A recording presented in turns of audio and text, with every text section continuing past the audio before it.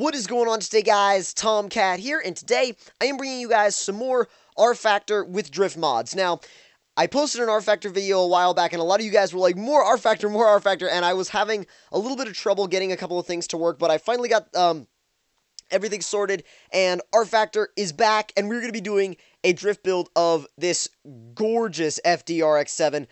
It's already pretty built as it is, but we're going to be doing a lot of customization on it, so we're going to go ahead and go to Customize and Vehicle, and we're going to go ahead and go straight to the upgrade section as we would, and we're going to start off with the rear wing. Now, a lot of the wings in here, I actually like, to be quite honest. I love the RFactor GT wing, as well as the Cusco GT wing. Haven't looked at any of the others. I mean, I'll check them out. Let's see. No.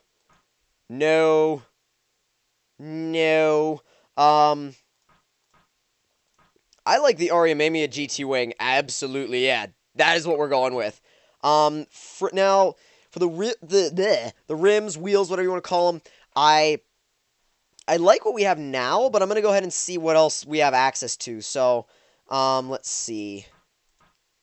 Those are nice. I mean, the RPF ones are pretty much nice on everything.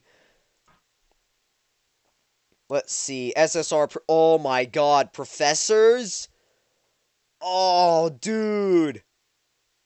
Oh my god. Professors? Oh, wow. I'm seriously considering going with these because I really, really, really like them. You know what? Yeah.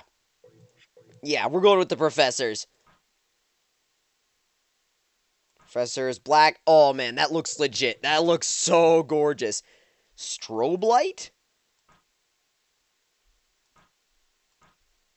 Where would the... Oh, I see. I got it. What the heck did I go in the engine for? Okay, yeah, we'll go ahead and install the strobe light. I mean, I don't know. Seems cool. Now, let's see. They're all 13Bs, but I'm going to go ahead and install the... I'm going to go ahead and install the 558 horsepower 13B because I'm going to go max with this thing, or at least as max as I think is appropriate. As far as the gearbox, I'm probably just going to go with the gearbox that's already in there. Realistic gear shift. Not sure what that does, so we'll leave it the way it is. For brakes, we're going to go with the Brembo GT kit because why not? Steering rack ratio, it should be on stock steer ratio? No. I'm thinking this D1GP steering ratio is what we want. I think that's what I've used before. The real feel feedback. Well, I think that's right. I think that's where it should be. I'm not totally sure. I think that's where it should be, though. We'll see once we get it, and we'll see if I've actually, like, just completely screwed this car up or not. We'll see if it actually works or if I've screwed it up completely. So, let's go ahead and find a track to test it out on. Now, I've been doing a lot of testing here, and I don't know how many of these tracks actually work, but we're going to try, and let's see. Mills Grand Prix, no. Circuit raining, circuit wet. Let's see, D1GP. Suzuka, maybe. Let's do... I remember this one not working, I think. I remember loading this one, and it didn't work. So, we're going to do... Well, this might actually be kind of cool, but... Let's do a Bisu, and pray that it works. Because if it doesn't, I don't know what's going to happen to this video. I don't know if Fraps will crash or what. Hoping... Okay, it worked. We're good. Real feel is enabled. And thank you. We needed that. Now, the challenge is to actually see if we've done this properly. Now, I've never been to this track before, so... We'll see if I've actually set this car up properly. Or at least somewhat close to that. I'm gonna have to get used to it. It's kind of different. I've been practicing with my S13 a lot, and this just feels really different. What the heck? It bogged down. It's a rotary and a turbo, so you really have to keep the revs up. That was a little close. Or at least a little close for comfort. Keeps bogging down. I need to stop bogging it down. Just keep the rears spinning. There you go. There we go.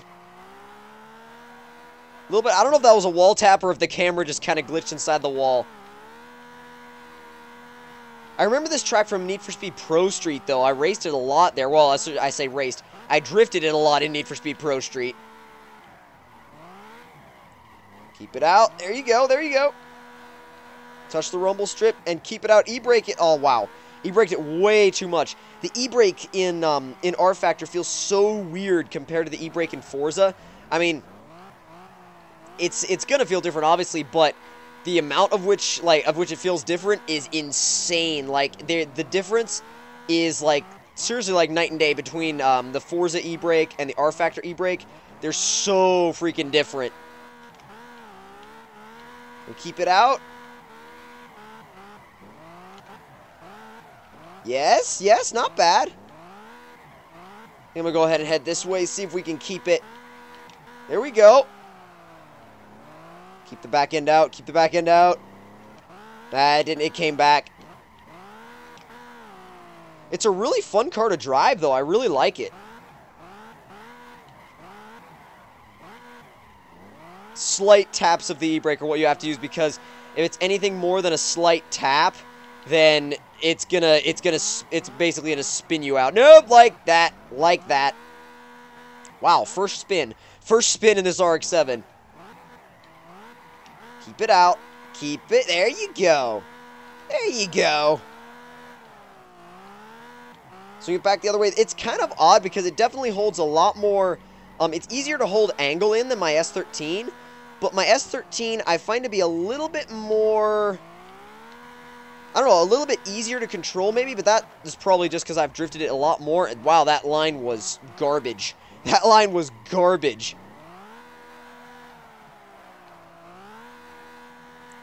Trying to see if I can get a little closer to the outside, then get some angle, then whip it back on the way in. Oh, dude, a little spit of flame. That was awesome. There you go, there you go. I pretty much saved that one. It was going a little too far out, and I was like, you know what? No, I am not going to let that happen. I'm going to save it. And no, I did not save that corner. Still having to get used to this thing. Whip it out. There you go. Kick it up to third. A little bit of a transition. Not that clean, but getting there. Ooh, that's a wall. Keep it away. There we go. A little bit of a wall ride.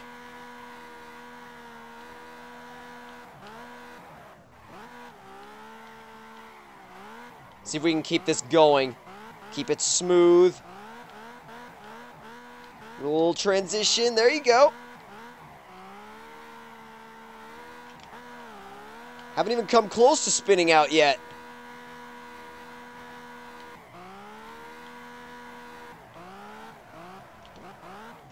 Oh God, keep it.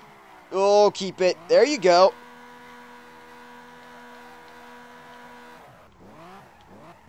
Didn't even use any e-brake whatsoever. You just slow down and just use power oversteer, and it works. Whoa, okay, that was nearly spun. That was nearly spun.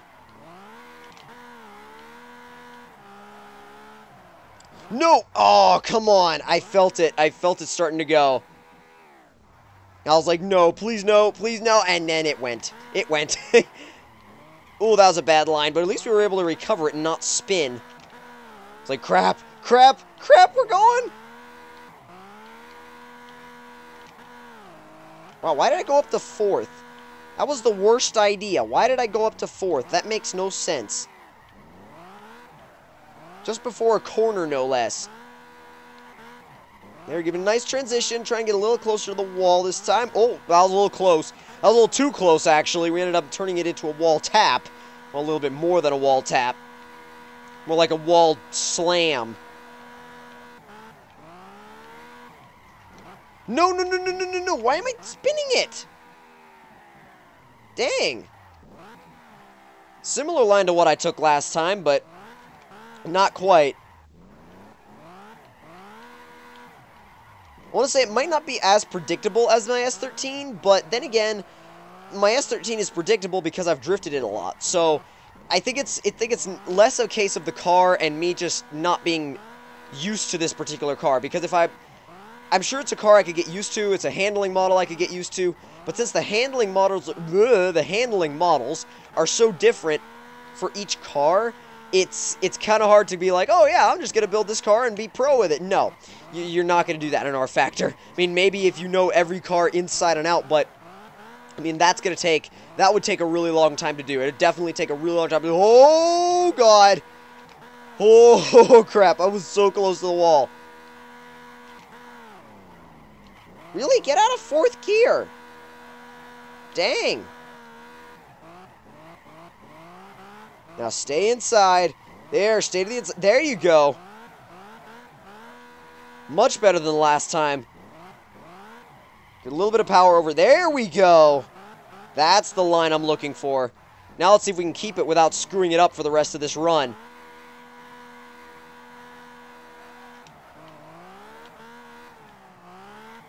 Yes, no. Okay, good. Okay, good. I was like, no. Okay, there we go. We actually got it back. I was surprised we got that back.